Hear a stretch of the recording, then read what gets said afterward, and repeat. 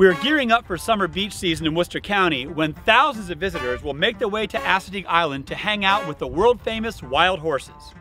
It's always good to get a pre-season refresher on how to behave around the wild horses. With me today is Allison Turner of Assateague Island National Seashore. Hi, Allison. Hi. Good to be with you today. So the first thing I want to ask about is just tell us a little bit about the wild horses. Well, they're free-roaming wild horses. They can go anywhere they want on the island. There's no fencing, no pastures. So they eat wild food here. You don't feed them. You don't provide veterinary care. They're just really wild animals. Right, right. Allison, about how many wild horses are there on the island right now? We have 82 on the island right now. And what is like the maximum size of the herd at its most animals? Our goal is to keep the herd at 80 to 100 individual horses, and that's to reduce the impacts on the environment out here. Okay, so there's really not that many. Right, right. Okay. So I come here with my friends and they look at the horses and they say, oh, they look so tame and friendly. What are they really like? Well, tame does not mean that they're safe to be around. Right. It doesn't mean that they're domestic horses. They are just not afraid of people, and that's a big difference from being tame. They can be quite aggressive around each other, right? Yes, they can. They're very social animals, and they can, on occasion, they can fight for position in the herd. Stallions will fight all the time to try to steal another stallion's mares. Wow. And so you need to keep a good distance from them if this is going on. This is not a petting zoo. Right, and it can happen at a moment's notice. You don't always know when it's coming. Okay. And so you'll see all the natural wild behaviors of horses.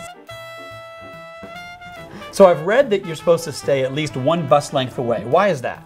The idea is to keep people far enough away that they're not at risk of getting bitten, kicked, trampled if the horses spook. Mm-hmm. If they just decide we've had enough of you being close, and they may want to come over and bite you. Just because they're ignoring you at the moment doesn't mean that you're not stressing the horse in some way, and at times they may decide they've had enough of people being close. And you want to be far enough away that you're not interfering with what the horses are doing. Let them go about their business, do their natural behavior without interference by humans. So I'm sure that some visitors see the horses and they think, oh, I'm just going to give them a little snack or a drink of water. I'm going to help them out. Why is that a bad idea? Yes, not good. There's plenty of food and plenty of water for them on the island.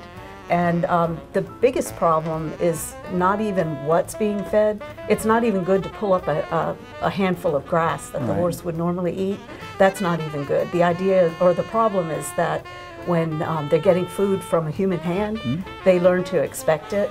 And they can be aggressive about it. The next person who comes along may not realize that. They're just looking at the horses. The horse walks up to them, no food, they get bitten. So it's but then also, if they eat human food or pet food, that can also have devastating effects on the horses themselves, right? Yes, definitely pet food. It's too high in nutrients for a horse. Apples and carrots, again, we feed them as treats to our domestic horses, but it's not good when it comes from human hands or if they find it near near a car, near the road. A lot of problems with it, but the biggest problem is the behavior changes when they begin to expect it.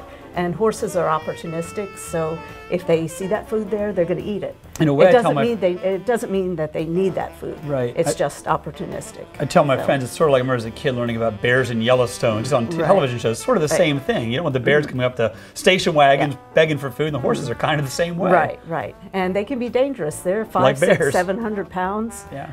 It's a large animal. Okay. So Assateague's a really fun place to go walk your dog. Can I walk my dog around the horses? Well, you want to keep yourself and your dog at least a bus length away, at least 40 feet, longer if necessary.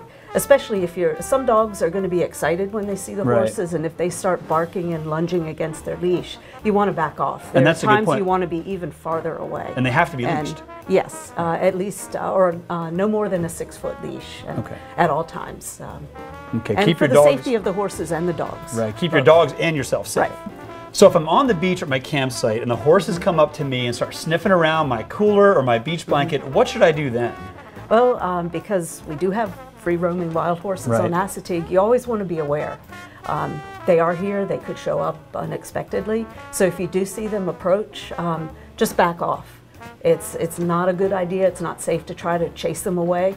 If they're zoning in on something that looks like food to them, it could be a bag, it could be a cooler. They're not afraid of you, and you could get bitten or kicked or seriously injured if you try to get the horse to go away. So it's better to just back off, and if you have your cooler properly locked up, you won't be able to, the horse won't be able to get into it and get your food. All right, so when you go to the beach, typically you have a cooler with your food and drinks inside, whether you're camping or out by the ocean. And you can see it's real easy for a horse, this guy right here, if you just kick this or snip it, the lid can pop off, out come the contents, and then you've got a horse eating your food. So I just learned of a really cool way you can keep your cooler locked and keep the horses safe. So this is a really simple thing, just a cooler strap. You can get these actually for free at the park right now, and it's just a way to kind of lock that cooler tight. This old cooler doesn't have like a lock built in, so by strapping that tight, it makes it hard for the horse to get in there, and you can't get your marshmallows for the campfire. So Allison, we live in selfie culture, right? Everybody that comes to Assateague wants to get a picture with the ponies. So is there a safe way to do that? Definitely at least 40 feet away, at least a bus length, and you can get a great picture and maybe even get a whole band of horses grazing and doing their thing right behind you. So you can still get a great selfie without being right up next to them. Yes, you don't want to get attacked by our pony friend don't want to here. do that. So the rule is a bus length away, don't feed them, don't give them water, but come to Assateague, enjoy the wild horses, and just keep yourself and your pet safe. That's it. Allison, thank you very much. You're welcome. Good talking to you today. So follow the rules to protect yourself and Assateague's wild horses when you're traveling Maryland's beach and beyond.